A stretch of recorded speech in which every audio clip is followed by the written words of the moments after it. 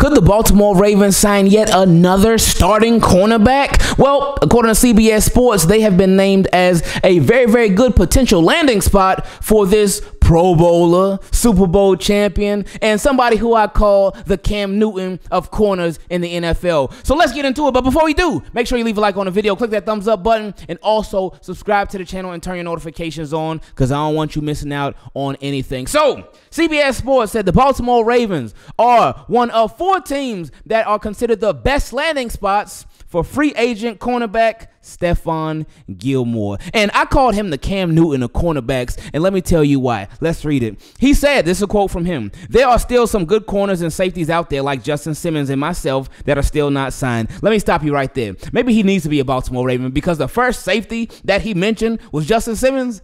Hey, we on the same page already. But anyway, continuing.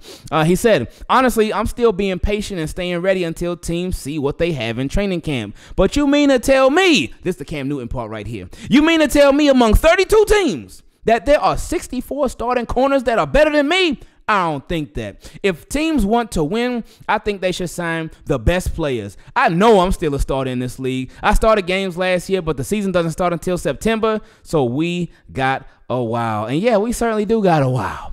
But would the Baltimore Ravens be a good fit for Stephon Gilmore? Well, first, who are the other teams that they linked to Stephon Gilmore? Well, there were the Cowboys, there were the Chiefs, and there were the Lions. But we ain't worried about them. How does CBS Sports see him fitting in with the Ravens? This is what they had to say. "The Ravens were the NFL's #1 defense in 2023, but attrition on both their coaching staff and their roster has Baltimore set to incredibly different defensively in 2024. One of those positions includes cornerback, opposite Marlon Humphrey. Both Rock Ya-Sin, he went to the 49ers, and Ronald Darby went to the Jaguars, have departed for greener pastures, which is why last season's AFC runner-up utilized his first-round draft choice, 30th overall, on Clemson cornerback Nate Wiggins. Gilmore, along with Humphrey, could prove to be 2 great mentors for Wiggins. Plus, teaming up with 2-time NFL MVP quarterback Lamar Jackson would allow the 12-year vet to remain in the Super Bowl hunt in his 13th season." Well, wait a minute. I see everything that you're saying, CBS Sports,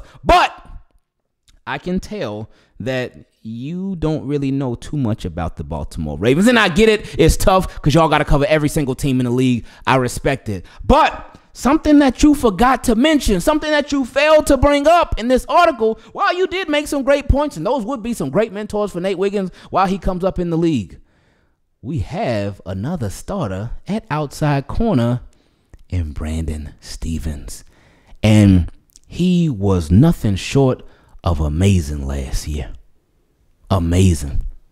So while like a Stephon Gilmore, like this would be a move that I would do in Madden. Just really just going crazy with it in the secondary, having as many quality corners as I possibly can because depth is a thing. Injuries are unfortunately a thing. Stay ready so you ain't got to get ready is a thing as well. But Stephon Gilmore with the Baltimore Ravens right now is just, it probably ain't the best fit right now because he considers himself a starter, and he is a starter, but with the Baltimore Ravens, like, where would he fit in at?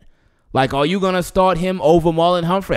Maybe I shouldn't ask that because I know some of y'all be like, well, yeah, I sure would, buddy. Would you start him over the up-and-coming Brandon Stephens? Would you? Again, maybe some of y'all might. Who knows? But with Nate Wiggins, too, your first-round draft pick. Like, it would be nice to have a Stephon Gilmore. And I mean, but I feel like he'll be more of a luxury at this point than a necessity.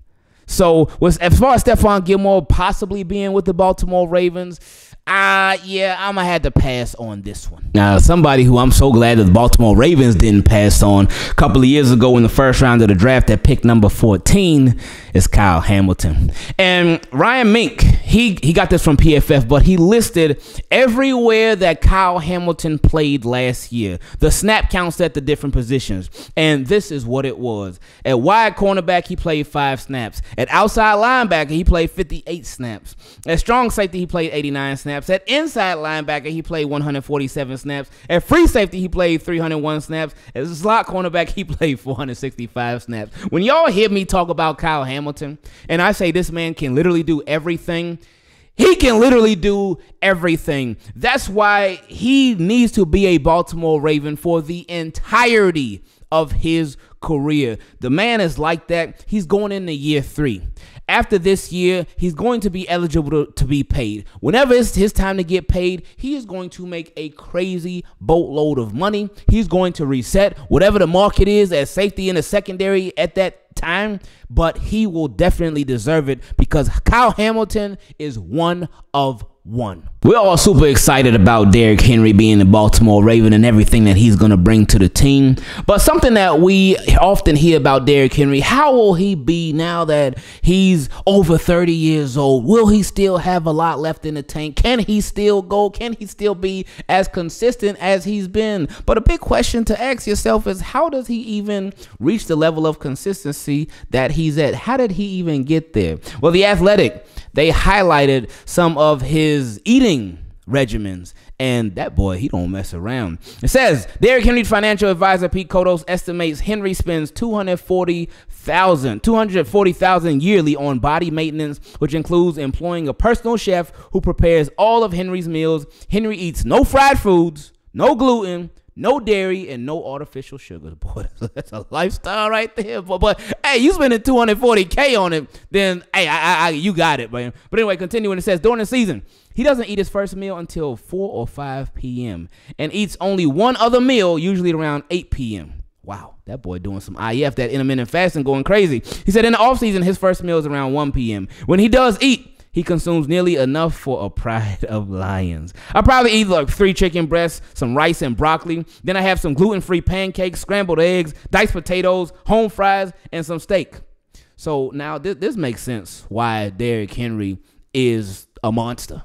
Because he is literally a monster. He eats like a monster. He plays like a monster. He's built like a monster. But I'm glad that we got some clarity on it. Before we continue, special shout out to all the Team Keep It Clean patrons and all the Team Keep It Clean channel members as well. If you would like to become either one, a channel member, you can click the join button. And if you would like to become a patron, you can go to patreon.com/Ingravenvids. And if you don't want to, it is A-OK. I still love you. Just make sure you're leaving a like on the video and subscribing to the channel, and you turn them the notifications on so you don't miss a single upload. Now, we got a question from a special Team Keep It Clean patron, my guy, Raven Pride. Let's see what he had to say. He said, hope you and the family are well as the new member to Team Keep It Clean. Hey, I appreciate you.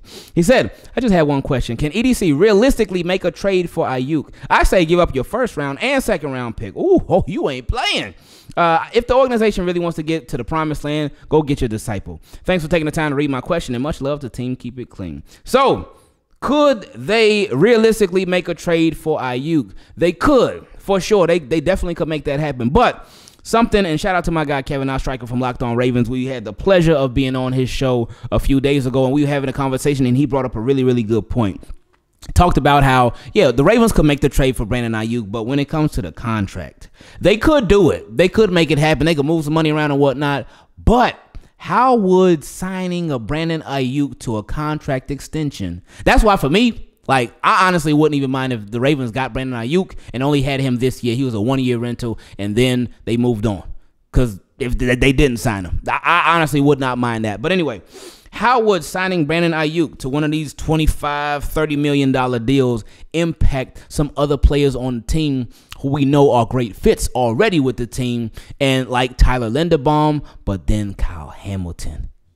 Because how would that impact his contract that he has coming up? And again, like we mentioned earlier in this video, it's going to be top of the line money. It's going to be top of the market money. So if you were to bring on a Brandon Ayuk, would you have to lose a Tyler Linderbaum? Would you have to lose a super duper Kyle? If that's the case, then I don't think it would be worth it. Next question came from my guy, DeVale. He said, hey, what's up? I love the show. Keep doing what you're doing. Your updates keep me locked in with the Ravens. Hey, I appreciate that, man. Thank you.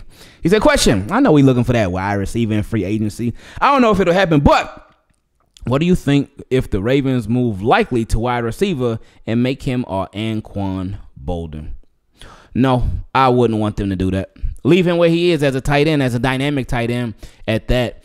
You could, of course, flex him out wide and whatever, move him out there from time to time. But he's a tight end. He does really, really good at tight end. And I wouldn't want the Ravens to be like, all right, well, I wouldn't want them to sort of try to cover up that wide receiver thing by trying to move him over there. Keep him where he was at, but you could still add somebody. But something that I see the Baltimore Ravens doing, and I think a lot of us see the Baltimore Ravens doing this, with their situation at wide receiver right now. There's a lot of unknowns. Rashad Bateman certainly got to prove himself. That's a big question mark right now. How is he going to be? We could definitely see the Ravens incorporating Mark Andrews and Isaiah Likely in the offense even more. Like, Mark Andrews is already a huge part of the offense. When Mark Andrews is not in the game, then Isaiah Likely is a huge part of the offense. Zay Flowers is as well. You're going to have Derrick Henry. But with the questions at wide receiver, and to just sort of alleviate pressure off of Bateman too, to sort of ease Bateman on in there. Now, we hope that Bateman just, from jump, he goes off. We hoping for the best for him. But I could see the Baltimore Ravens really relying on those 2 tight ends a lot more moving forward. So I would say no to moving Isaiah Likely to wide receiver. If you're going to get a wide receiver, get a straight up wide receiver. Don't move a tight end to the position. Get somebody that plays the position and has been playing the position for a while. I know Isaiah Likely used to be a wide receiver a while ago, but he isn't anymore.